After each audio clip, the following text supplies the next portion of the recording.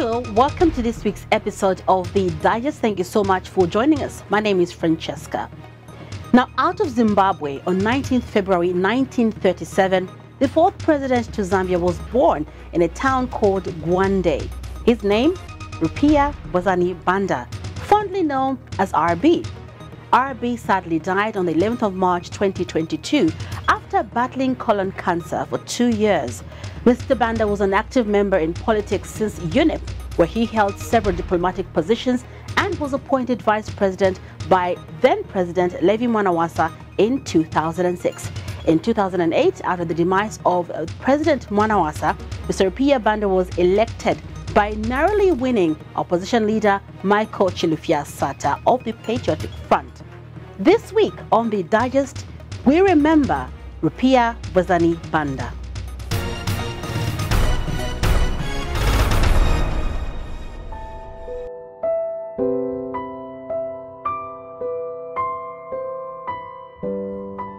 Professor Geoffrey Lungwangwa is a former member of parliament for Nalikwanda constituency in Mongu. He went into parliament in 2006 and left in 2021. Before politics, Professor Lungwangwa worked at the University of Zambia for 25 years in different portfolios. He was privileged to serve under Rupiah Banda's government as Minister of Education, and this is how he got to know him. President Banda, I think, as most of us know, is a household name from independence time. Those of us who were there from independence, we know that President Banda played a key role in different areas of our society.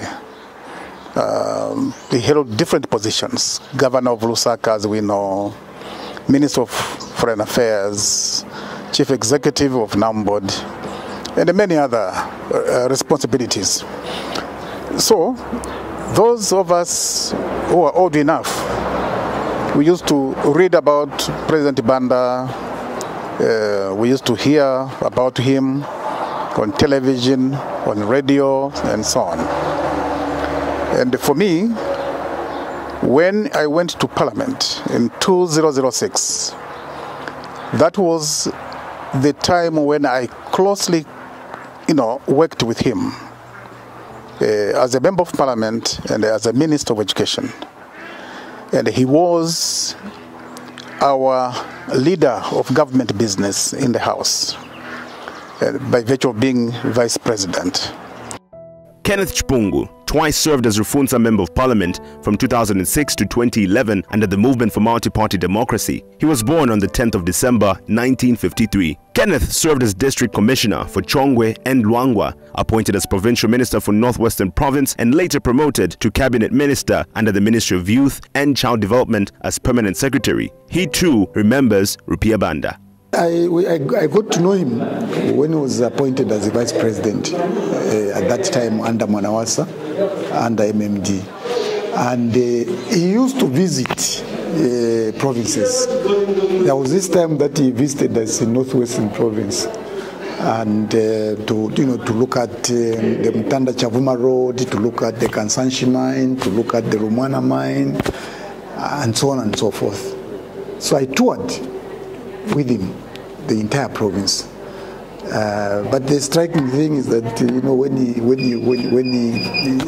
was staying in the guest house, presidential guest house, and when you go to greet him in the morning, he would actually want you to go into the bedroom. So you go there. Now we are saying, this man, the president, he wants me to go to the bedroom. Now, you don't know where to sit. So he said, so I said, this man, I think, is really down to earth. And for sure, he was down to earth. Kabinga Pande, before joining politics, worked for Bank of Zambia for 14 years. He joined politics in 2005 under the leadership of Levi Patrick Mwanawasa the late, who appointed him as Minister of Science and Technology and Vocational Training, then later transferred to the Ministry of Environment, and before long was transferred to the Ministry of Foreign Affairs. Kabinga Pande continued to serve as Foreign Affairs Minister even during the reign of the Diplomat, the fourth Republican President, Rupiah Banda. So I started associating with the late President, Rupiah Banda, From 2006, when he was appointed as vice president, I recall we undertook a trip to India together. You know, there are these health posts which are still being built, others are completed. That was the efforts of the late president when we went to India. That's when that deal was clinched. I was there. And for me, this Pepsi-Cola company, there was some lunch. I invited the chairman of the company in India to come to Zambia, and when he came, President Rupiah Banda told me to treat him like a king. We laid everything possible for that chairman to come, and that's how the Pepsi-Cola company came into Zambia. At one point, something affected me. You know, I was very humbled. He did something to the Minister of Foreign Affairs over the weekend. I was not happy about it. So the following week, on Monday, Tuesday, I asked for an appointment. He said, oh, come. I went to him. I said, no, Your Excellency, what took place, I was not happy. And he said, no, I hear you. Having been Foreign Affairs myself, I know how you feel. I'm sorry about it. Please forgive me. Those were his words. How many presidents can do that? If there were other presidents, I would just have been told off to say, I'm the president. But he didn't take that route. To me, that kept adding on the respect that I had for him.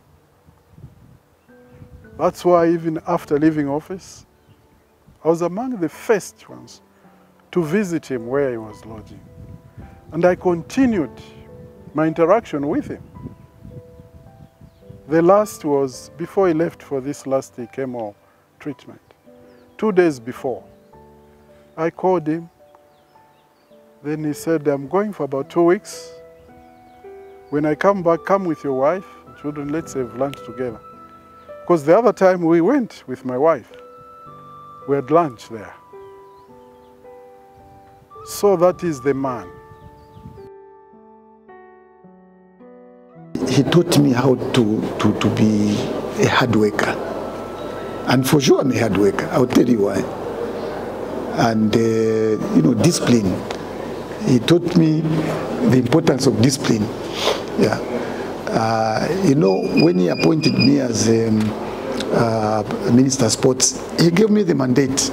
Can you make sure that the Levi Mwanawasa Stadium is completed, the Heroes Stadium is completed, Olympic Youth Development Center is completed, and we must win. We must win at least a World Cup or qualify to World Cup or the Africa Cup. And for sure, within no time, within the 3 years mandate given to me, we completed the Levi Mwanawasa Stadium, we completed the Hero Stadium, we completed the OIDC, and Zambia won the Africa Cup of games. Africa Cup, if you remember, we lost, and we went to play, I think it was in Gabon. 3 months later, the cup was delivered to Zambia. So he taught me hard work and discipline, because these are the two issues for any person to excel.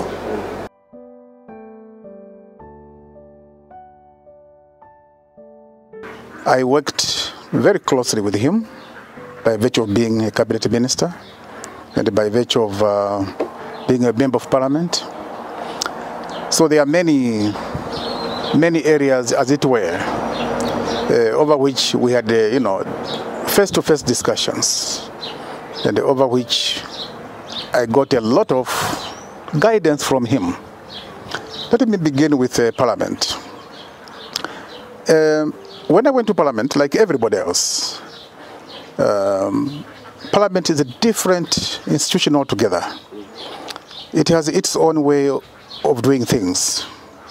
It has its own procedures. And there's a lot of learning to be done in Parliament. And President Banda, by virtue of him having been in Parliament, having been a minister, he provided a lot of guidance to us, the newcomers to Parliament. He guided us in our private discussions with him and in other fora, in matters of parliamentary procedures, how to present yourself as a minister in Parliament. So, from the Parliament point of view, I would say, I personally, and I think most of my colleagues, we benefited immensely, you know, from his wisdom, from his experience about parliamentary procedures and how to conduct yourself. For example, as a minister, as an MP in Parliament.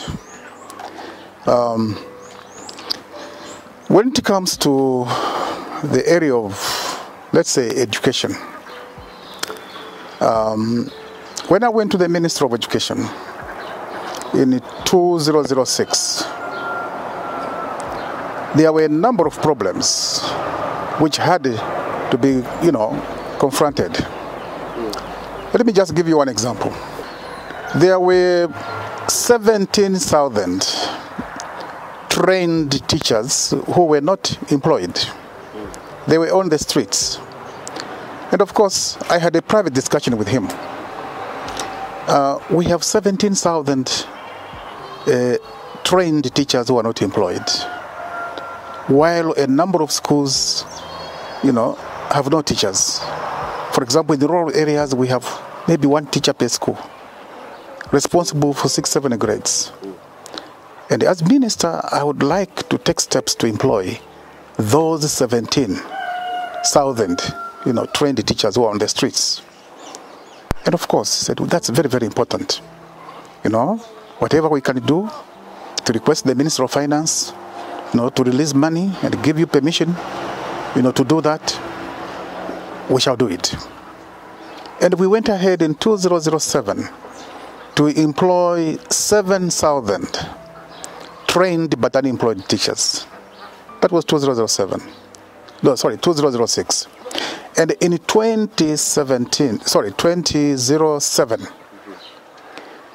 we employed the rest of the teachers, trained but unemployed, 10,000 of them. So we cleared the 17,000 teachers who were trained but unemployed.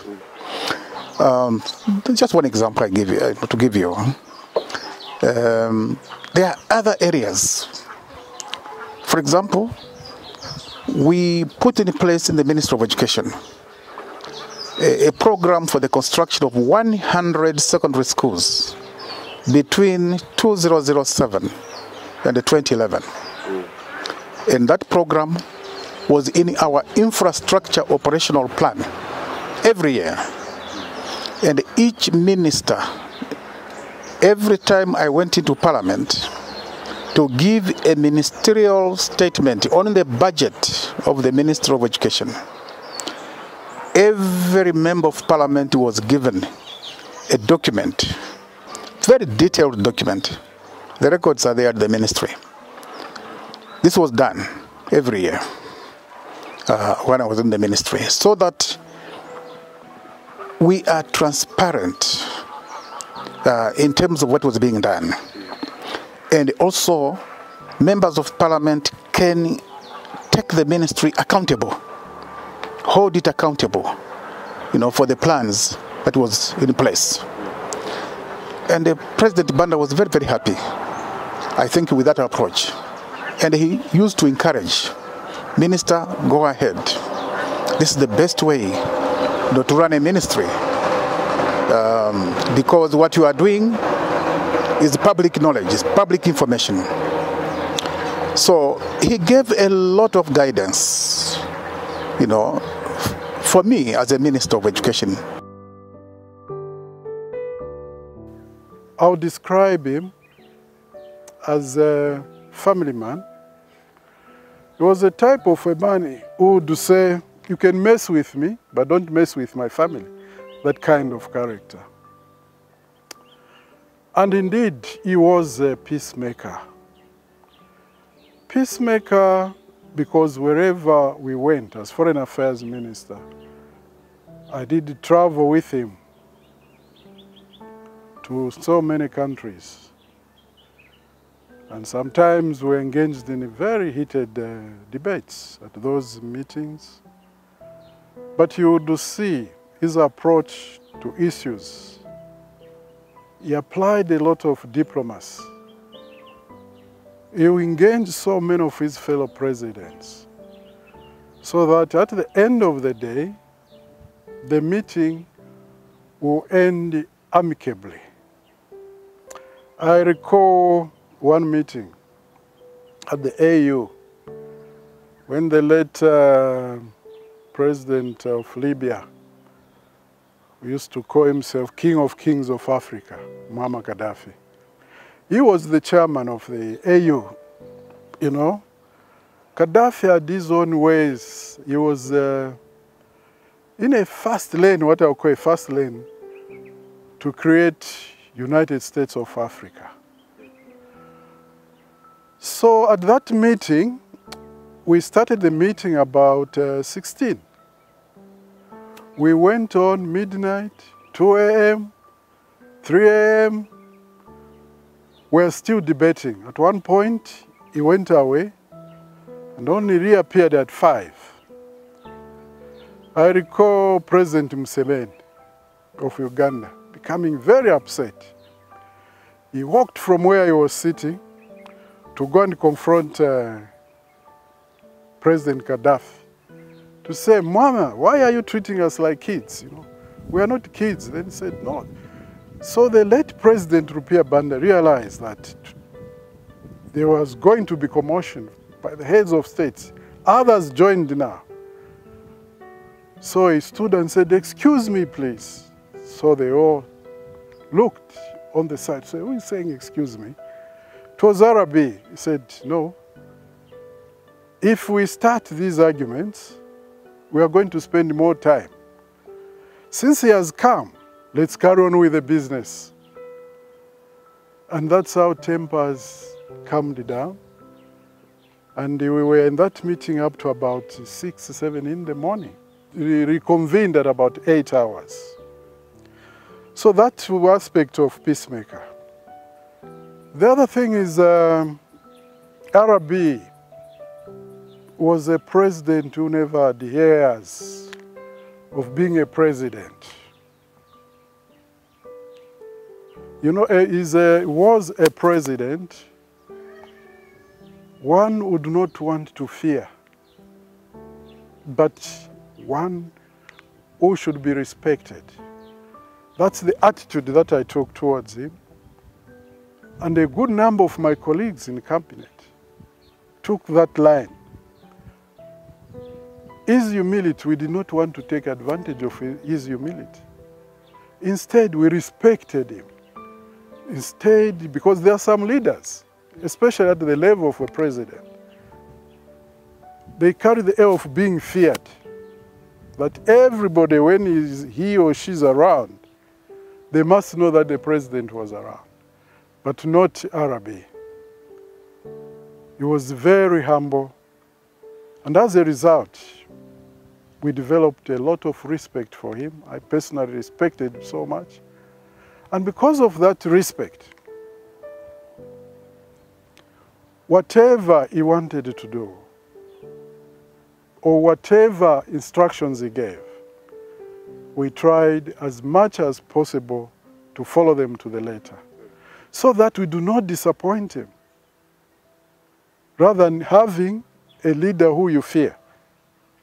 I'm sure I realize that if you are a leader and you are feared, you will not get the truth from those your subordinates. They'll fear that, oh, if I tell him this, maybe the reaction will be this. For Arabi, he created an atmosphere where we were free to tell him what we felt. Even at cabinet meetings, we differed with him as ministers. On some issues, he would bring an issue, and we were very free. Sometimes we say, okay, ministers, let's really look at the issue next time. Or there and then, he might say, no, I hear you. Let's take the course that you have convinced me. Let's go this way. So that is the kind of a man. You know, he was a down-to-earth man. I think that's the best way, you know, I should describe him. Down-to-earth, very humble, ready to mix with anybody. You know, he was a peacemaker.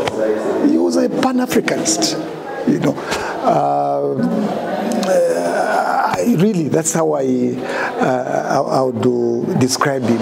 And for me personally, he gave me an opportunity to work independently. I'll tell you, most of the times, if he was invited to other countries, like let me mention 2, World Cup in South Africa, I went to represent him. And tell you, I had to interact with the other heads of state. Yes, and that is an opportunity that I never thought I would, you know, come across. You know, he allowed you to do, as long as you do it properly. And the other time there was a conference in Sri Lanka, and they asked me to go and represent him. I tell you, it's like all the powers that are vested in the president when you are out there were given to me.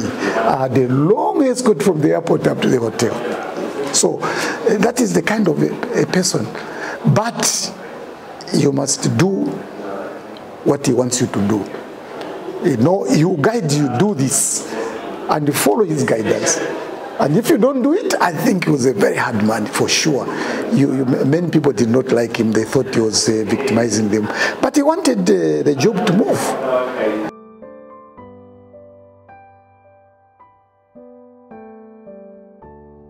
President Banda had a rare personality.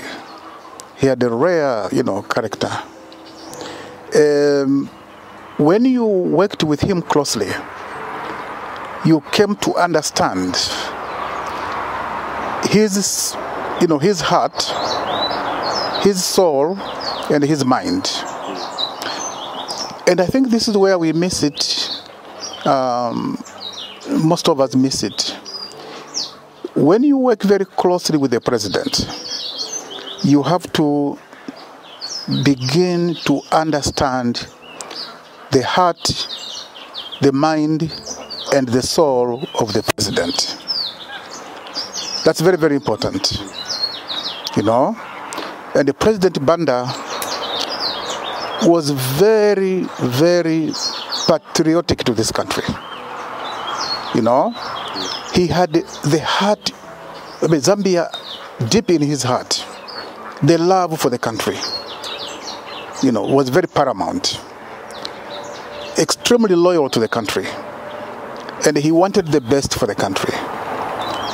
And you could see it in a number of ways. President Banda wanted to see, you know, unity in the country, peace in the country. It used to come out, you know, when you talk to him, it used to come out very, very strongly. And I think that was a rare quality. And that, of course, as young politicians, we learned that from him. That it's very important, extremely important, to put the country first above everything else. Political parties, yes, are there. One is a member of the political party, and you work to see how best you can advance the ideals of your political party. But the ideals of the political party must be seen in the context of the country. And he put Zambia first in whatever he tried to do. And I think that is something, you know, we learned from him as president of this country. And he had a rare quality, you know, of humility and a love for the people. President Banda is the type of person who could be at ease with a common person in the village, with a common person in the compound, and with people in higher echelons of power. I had the privilege of traveling with him to international conferences. For example, I went with him to the AU, African Union. We visited Namibia together, South Africa. We went to India, the United States. And if you were at the AU with him, almost everybody who was there was actually a friend to him. He was an international statesman. When we went, for example, to Namibia, it was amazing to see the welcome he was given, by his president, his colleague in Namibia, and other leaders in Namibia. Of course, he was, I think, president of the Namibian Institute, and he knew a number of Namibians, who were at the time in the freedom struggle. So he was truly an international statesman of a very high degree. You can't take that away from him.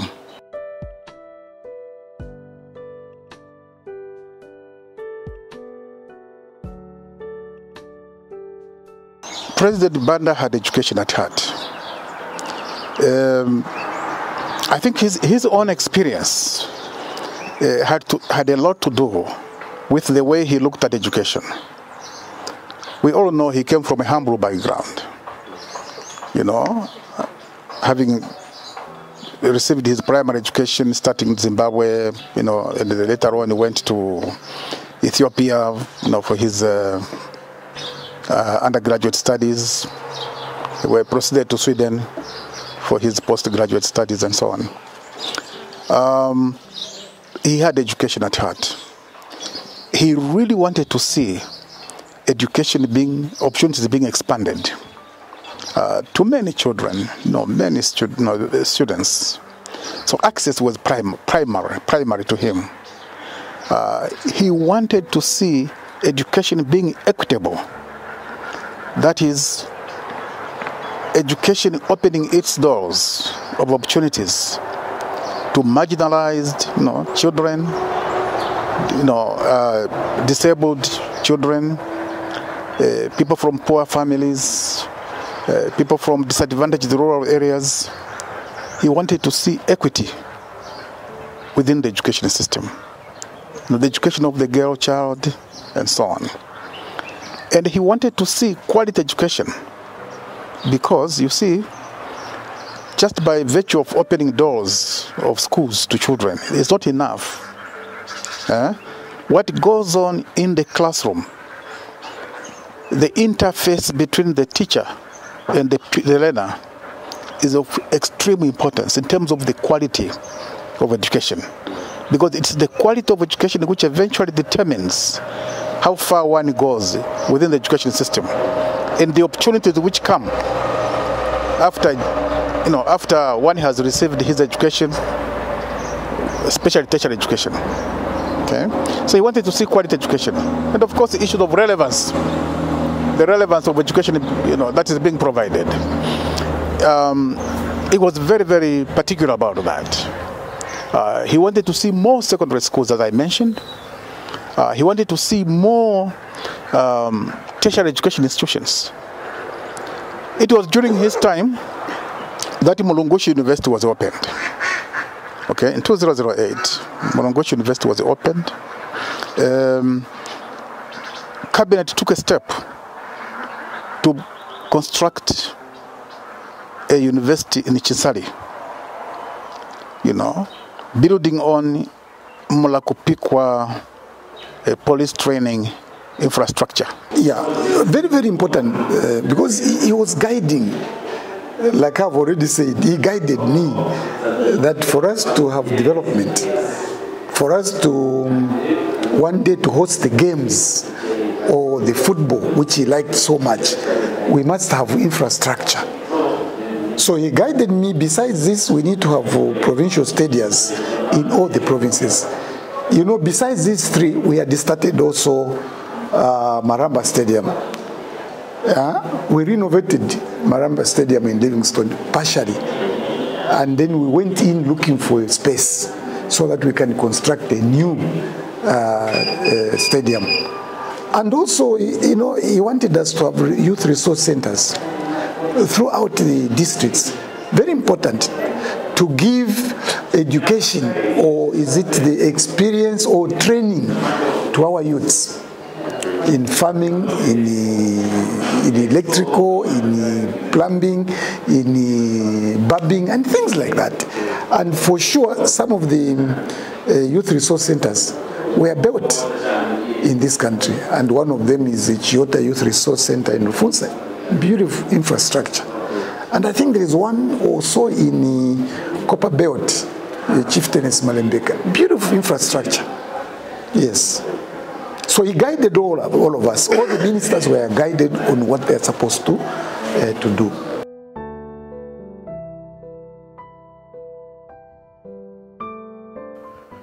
You know, during his tenure of office, he commanded a lot of respect from fellow heads of state in the region and even at international level, to the extent that if there was a meeting going on, whether at ministerial level, Council of Ministers, for which I was attending, or at the head of state level, if Zambia was not there, in most cases, the meeting would be postponed or rescheduled until Zambia is there, so that they can hear the views of Zambia. All that was because of his expertise in terms of diplomacy. He was able to get to any president.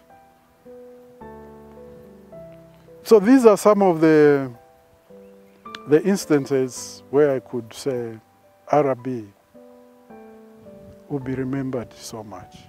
He was a genuine peacemaker. That's what I would call him. He did not pretend, because whatever he preached, he put it into practice. Even within cabinet ministers, he would confide in you on something. So these are some of the instances where I could say Arabi will be remembered so much. He was a genuine peacemaker. That's what I would call him. He did not pretend, because whatever he preached, he put it into practice. Arabi, as his message when he campaigned for president in 2008 read, that he was president for every Zambian, president for all of us. And truly, Arabi was president for all of us, president for every Zambian. He wanted to see Zambia continue with its peace and tranquility. He wanted to see a prosperous Zambia. He wanted to see a Zambia in which opportunities are available for each and every citizen of this country. And he wanted to see a Zambia that was an icon of peace on the African continent. In the effort to lift up Zambia, there were a number of development programs that were in place during his time. For example, he launched the Urban Roads Project. The urban roads you are seeing today, they started during President Banda's time. The airport, Lusaka International Airport, Ndola Airport, Livingston Airport, these projects started during his time. The plans were already there. The toll gates you are seeing on the roads today, they started during his time. The toll gate system in this country was actually the program or the project was put to tender. It was put to tender way back in 2010, 2011. Okay, when PF came in the government, they found that program in place. When you look at a number of infrastructure like roads, major roads, for example, Mongu-Kalabo Road, President Banda launched the construction of that road in 2010. In short, one could say President Banda had the heart for uplifting the well-being of our country, taking it to greater heights. He had a total commitment to ensure that Zambia is economically prosperous, is peaceful, is united for the good of all of us. And that's why last year, after the elections, he played a key role, as you saw, to bring President Hakainde, President Lungu, to bring them together. And I'm sure he advised them that let us take Zambia first. Zambia comes first. All of us should work for the good of our people. And we saw a peaceful transition of leadership in our country. And that we should all be grateful. And as we mourn him, we should remember that he had the heart for this country. And may, of course, his soul rest in peace. You know, Arabi was a man of the people, isn't it? He was a family man, and he loved everybody. He had so many friends. He was our leader. He was our president. He was our ambassador. You know, he held a number of portfolios in this country. So for me, I would ask all the first of all the family members to emulate what he stood for in this country. I wish the children should not depart from his character, you know. And then for the rest of us, let's mourn him peacefully in our own minds. Let's keep on remembering the president, Mr. Rupiah Bwezani Banda, you know, until such a time. And we should not be fighting. We should not be doing things that are detrimental to our peace and security in this country. So let us maintain unity, let us maintain peace. Very important indeed, as we mourn our president.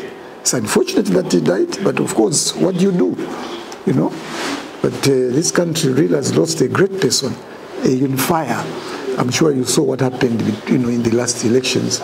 He had to bring the two warring parties, you know, together. During our time, you know, of course, it's not easy to accept defeat, but he accepted.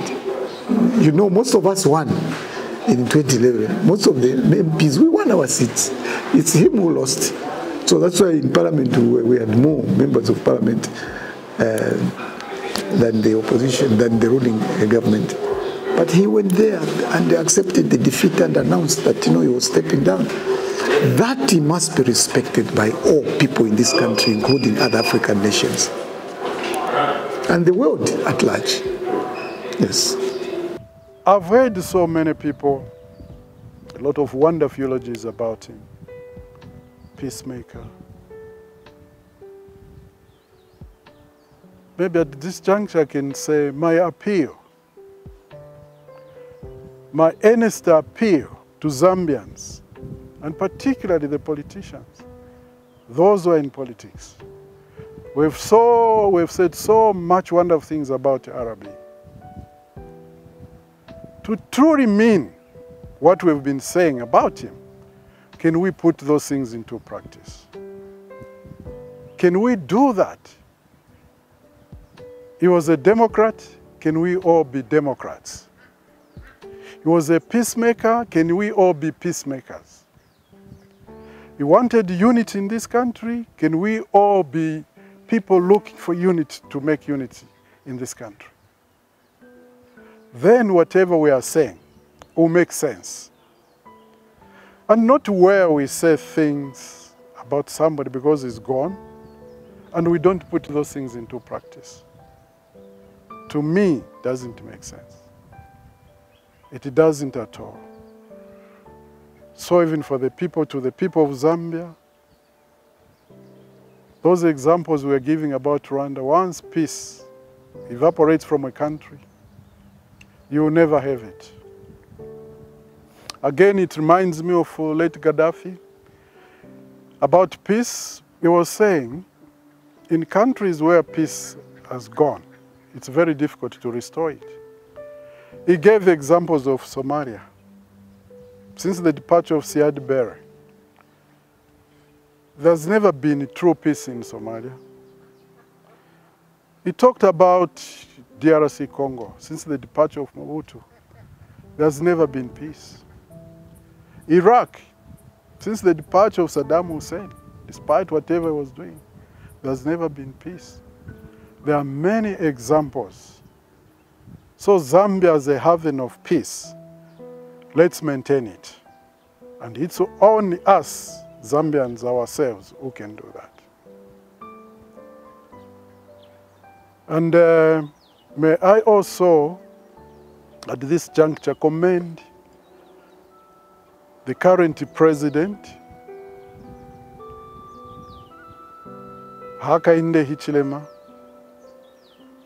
for stating that he's going to involve the former president, Edgar Chagwa Lungu, in the mourning of RB, in the burial arrangements of RB. My appeal to my brother, I call him my brother, HH, is that it should not end there. It should be a turning point for the two, HH and ECL, to get together. Because he's the only one remaining. While he's still there, let's cherish him. Because we have a tendency, maybe it's human nature, if you had something, you know, you would be doing everything so good to me. You just make one mistake. What will be pronounced more is that simple mistake. Why don't we dwell on good things that people do? Why don't we spend more time on what people do? That is what we should be doing. So, in my view, we've remained with Edgar Chagwa Lungu. Whether we like it or not, he's the former president. And HH, who definitely need counsel from him, he's been there where he is. And it is incumbent upon the sitting president to extend that olive branch to the former president.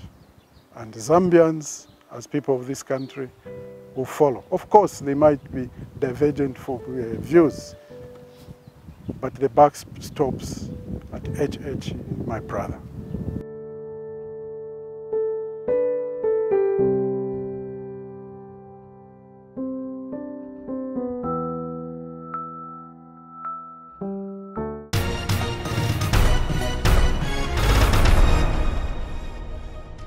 Rupiah Banda is survived by second wife Tendiwe Banda and 7 children.